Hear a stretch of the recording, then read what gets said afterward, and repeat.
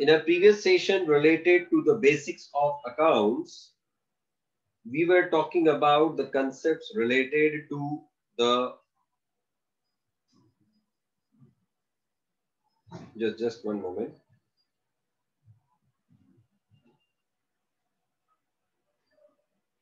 Related to the transaction is what we had started talking about. We talked about that there are two types of transactions. One is a cash transaction and the other is a credit transaction. And I had given you certain statements in which you were supposed to identify whether those are cash or credit transaction, and you were supposed to identify the type of account getting affected in that. The accounts which were getting affected in those respective transactions is what you were supposed to identify. I hope you have completed that. Who is it? Pratiksha, can you send me the WhatsApp of those questions? That statement which you had completed.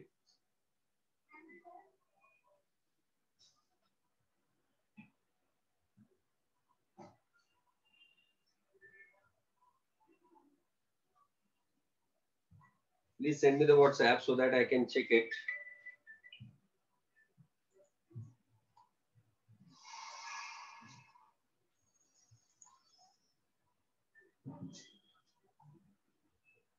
All right.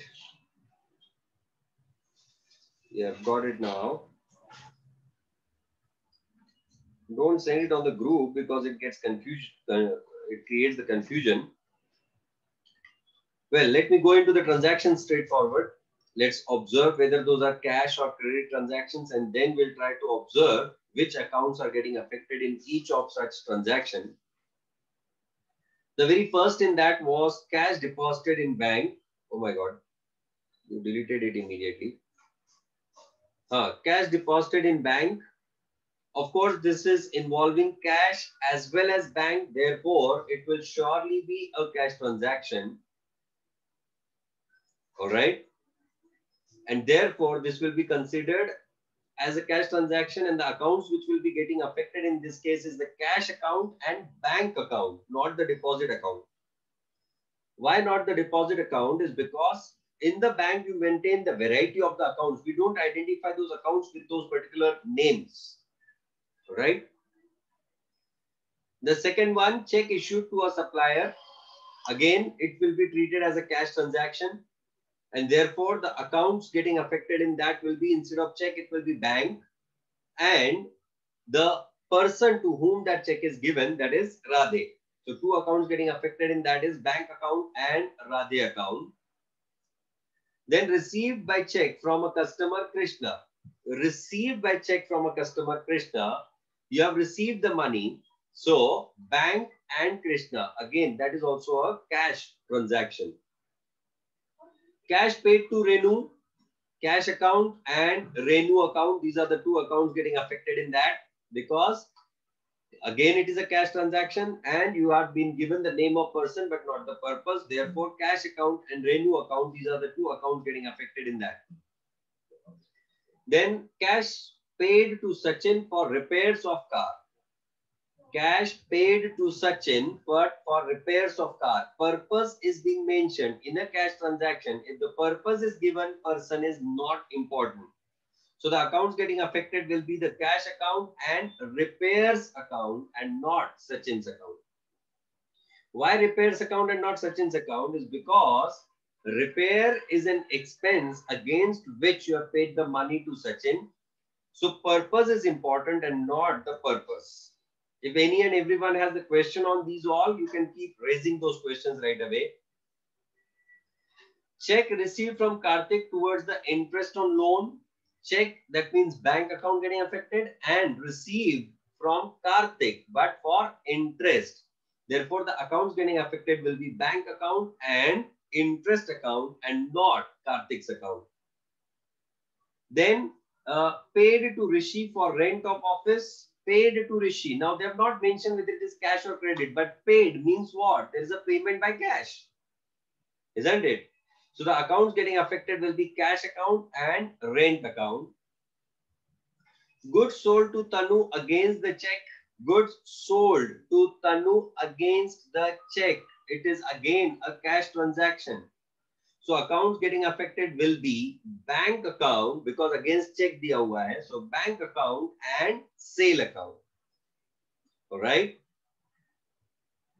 Goods purchased from Manu on credit, very specifically given on credit. Therefore, the accounts getting affected will be purchase account and Manu account. Then salaries paid, nothing has been mentioned. So we have to presume that it is a cash transaction. So salaries and cash, these are the two accounts getting affected in that. And interest received, again, received means what? Paisa aa raha hai. So cash and interest will get affected in that case. Am I clear for everyone? Yes, if anyone has any kind of question, you just raise those first and then I'll go ahead to the next aspect.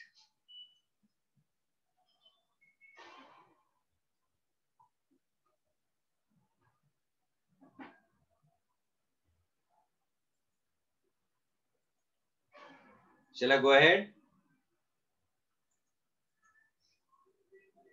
In the second transaction, even stock is getting affected along with other two. Please remember,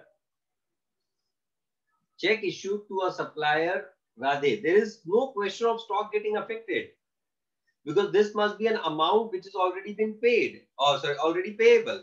And against that, if you have paid the money, there is no question of stock getting affected in that. Even if you have purchased the goods, in that case also the stock does not get affected. Why stock does not get affected? Because we are talking about financial accounting. So in the financial accounting, we are going to worry about only the financial effects. We are not going to affect. We are not going to consider the effects on the stock or sentiments or something like that.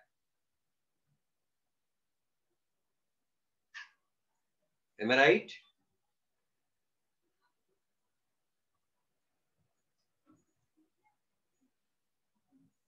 Okay. Now let me come ahead to the next aspect. Now that you have understood what is a transaction, you have understood what is a cash transaction, you have understood what is a credit transaction. As we have been following the double entry accounting system, so you have also understood the point that in every transaction, we will surely be finding minimum two accounts being getting affected. Now that we have understood these all aspects, let's try to focus upon the different types of accounts. हमको सिर्फ transaction find करना, transaction में affect होने वाले account find करना इतना ही important नहीं है. Which account is getting affected, what is the type of that account, and based on the type, whether that account will be debited or credited. I had said this earlier also, if you remember, an account is basically a summary of different transactions related to a particular person or activity. This is what we have already discussed. Correct or not? Now that I have prepared the account, this left hand side of the account is called as debit side and the right hand side of the account is called as the credit side. As we keep recording the transactions on the debit side, these all are called as debit records. That's why we write the short form there as debit, as DR, because that indicates what? Debit records. And when we are writing something onto the credit side of the account, it is identified as credit record. That's why we call that as credit, CR. Right? Now, if you are writing something,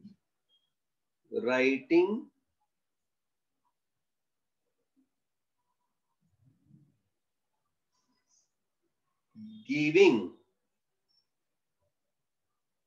effect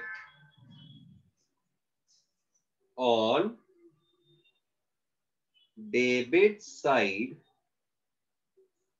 of an account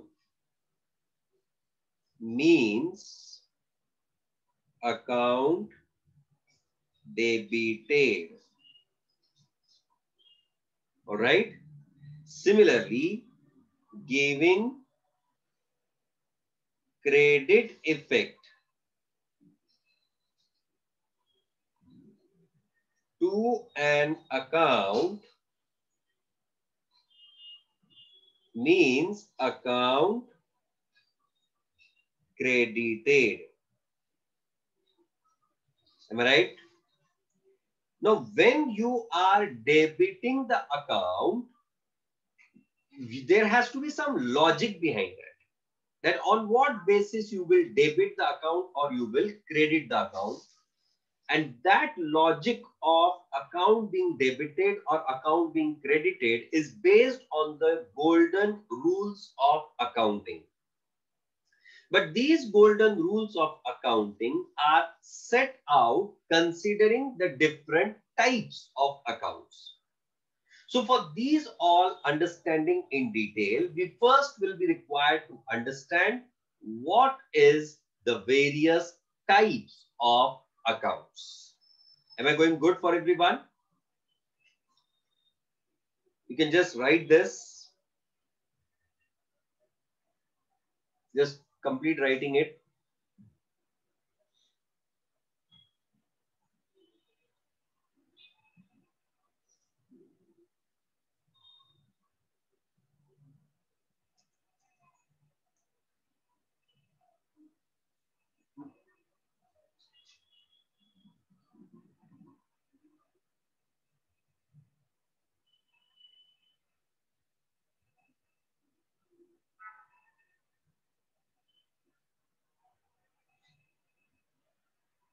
Is done.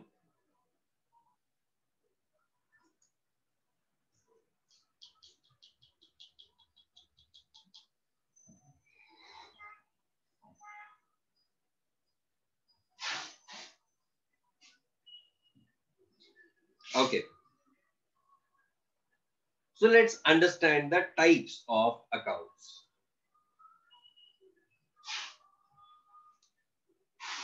The accounts are basically divided into two types. The majority accounts are divided into two types.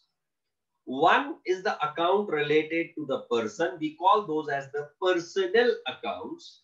And second, the accounts which are not related to persons, we call those as impersonal accounts. Now, when we are giving the effect of a transaction to the personal accounts, in that case, the rule will be different.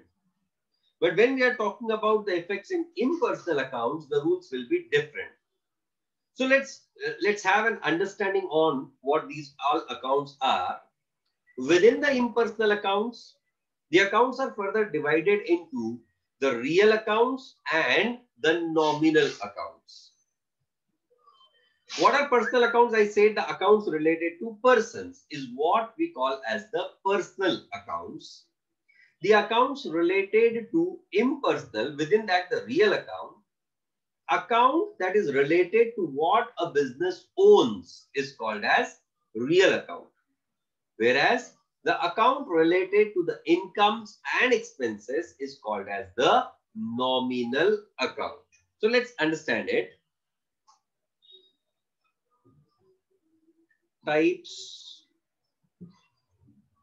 of accounts. Within that, personal accounts and impersonal accounts.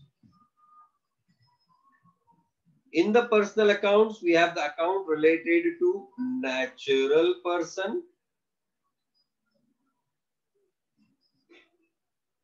Like the account related to you and me is called as the natural personal account. There is something called as artificial person. Now, what is an artificial person? The person that is created by a law. That is what we call as the artificial person.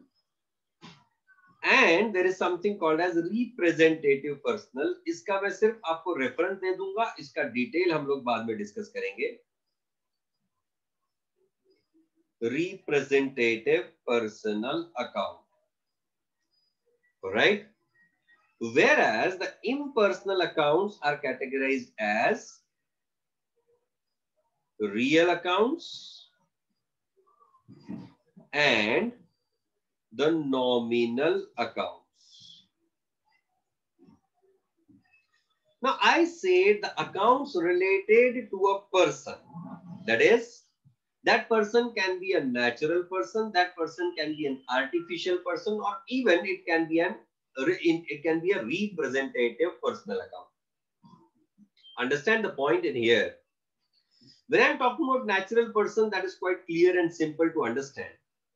The account related to you and me. If in my books of accounts, I'm preparing your account like Aditya account, Bhavna account, Jayashree account, Afsana account, then those all accounts will be called as the personal accounts, because those are the accounts related to the natural persons, living people. But if there is an organization being formed, if there is a bank, if there is a financial institution, if there is a government authority, the accounts related to these all are not called as artificial, are not called as natural, but artificial personal account. Because these all authorities, these all organizations are the persons which are created by a law separately applicable for it. And therefore, the accounts related to that are called as artificial persons, and we have the same treatment as that for the natural person when it comes to the artificial person. Whereas if an account is representing, if an account is indicating any benefit receivable from or to be given to, any cash receivable from or payable to a natural or an artificial person, then in that case, that account is also considered as an artificial person. Sorry, representative person. Means what? Suppose I have paid certain amount in advance to my employee, the salary advance account. Now, this salary advance account indicates what? That I have paid certain amount payable as salary in advance, which means what? To the person, to the employee, to whom I paid my salaries in advance, from him, I am still to receive the benefit or not. And therefore, and that benefit will be received from whom? From the employee only or not. And therefore, I said that the salary advance account will be considered as an artificial person, because salary advance account indicates the benefit receivable from a person only. Am I going good for everyone? अरे आप लोग मुझे समझ पा रहे हो या नहीं? You people don't respond at all. I am talking in front of a robot does not mean I am talking to the robots. मेरे सामने laptop है, which is a kind of robot for me. But you people sitting at your places are not robots. You are humans. Isn't it? And you can respond very comfortably. तुमको किसी ने मना करके रखा हुआ है क्या बात नहीं करने का क्लास में? Okay. Account related to individuals is a natural person account. Artificial person account related to a person created under a law like company account, bank account, government authority account. These all are the artificial persons. Representative personal, I said what? Account indicating money or benefit receivable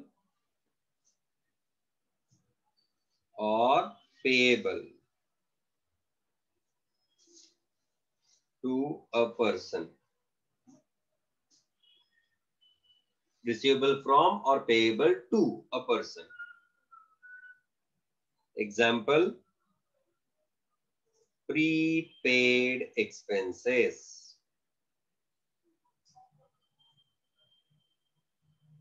outstanding expenses.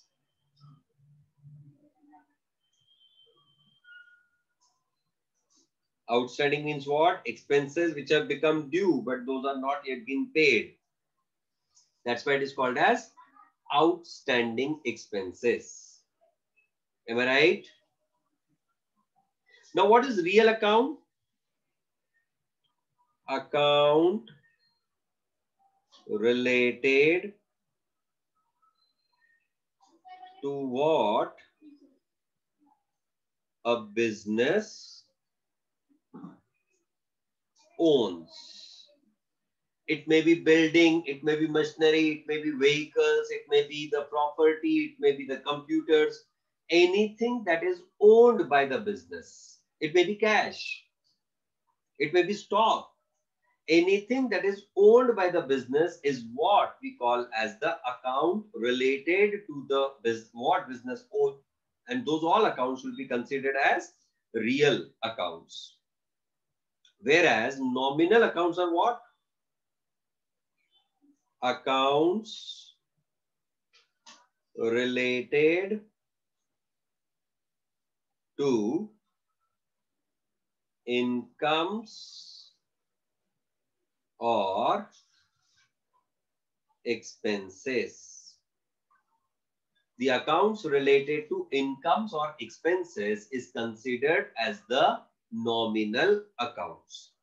So these are the primarily three types of accounts. Now, how do we apply the rules on that? We'll talk about that separately. But first, you write these types of accounts.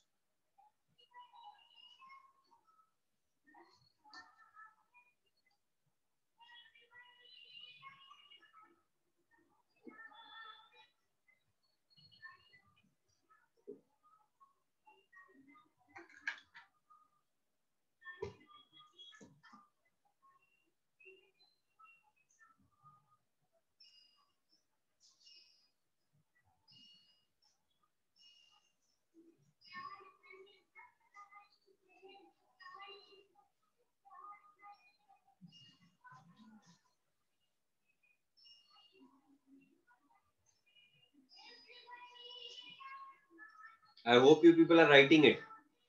Can you raise hands for me? Ah.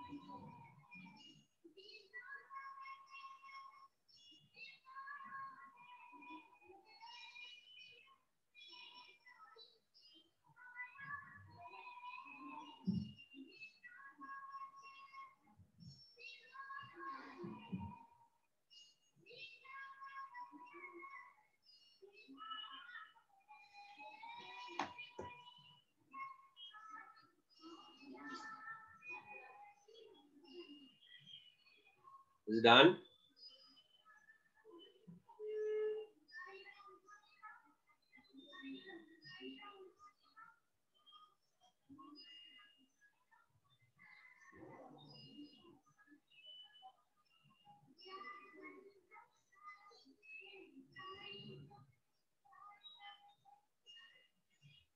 Okay.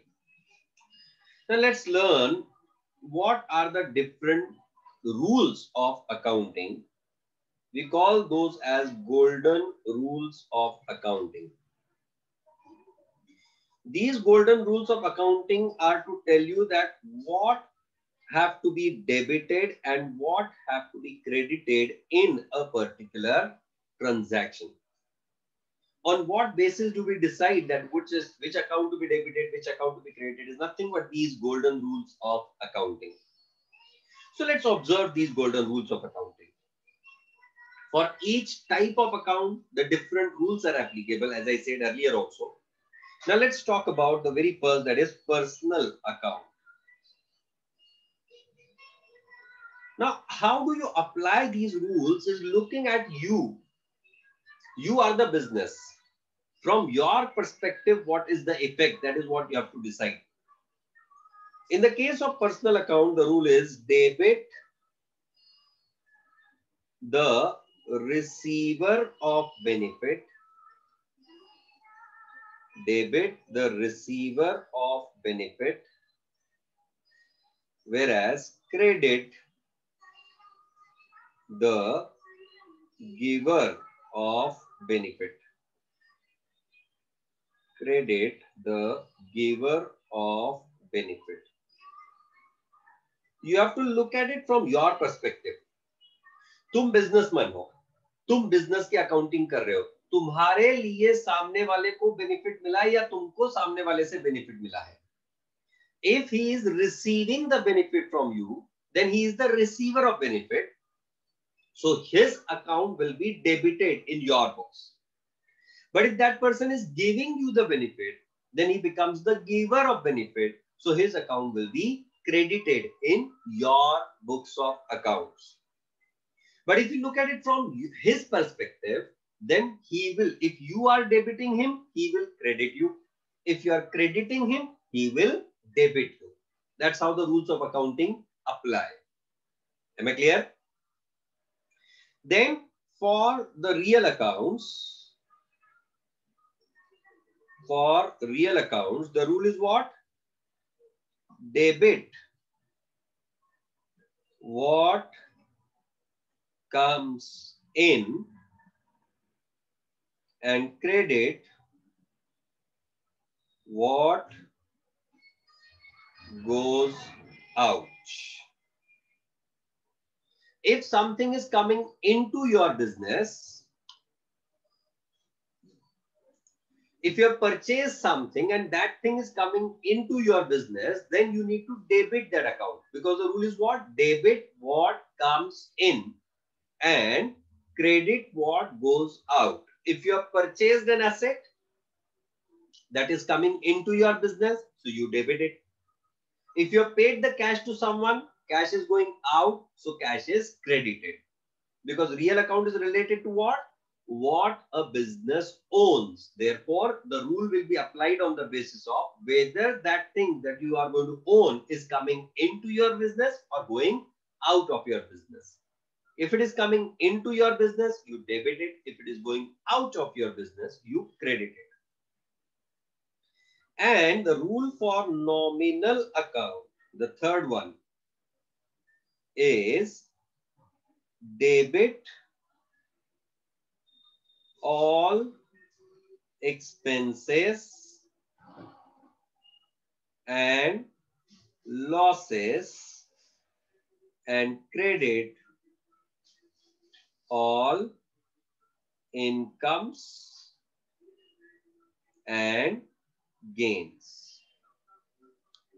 Whatever you are paying, whatever is your kharchas, whatever is your losses, you need to debit those all. Whereas if you are earning something, if you are getting some revenue, then revenue income will be credited in your books of accounts. I said it very simply that to apply these rules, You need to observe from your perspective whether you are receiving the benefit or you are giving the benefit is not the case. Whether the person from with whom you are dealing is getting the benefit or giving the benefit. If he is receiver, debit. If he is giver, credit. If an asset is coming into your business, debit. If it is going out of your business, credit.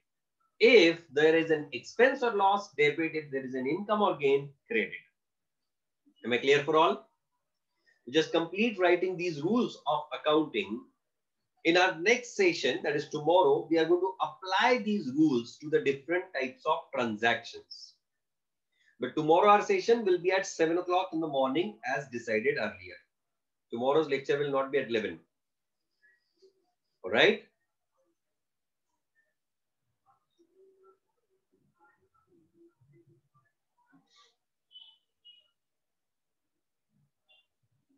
Is it done?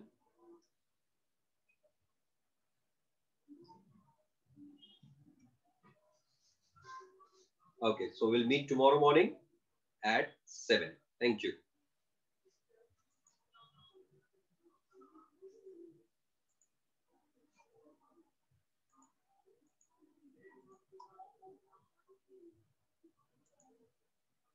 अरे बंद नहीं करने दे रहा है.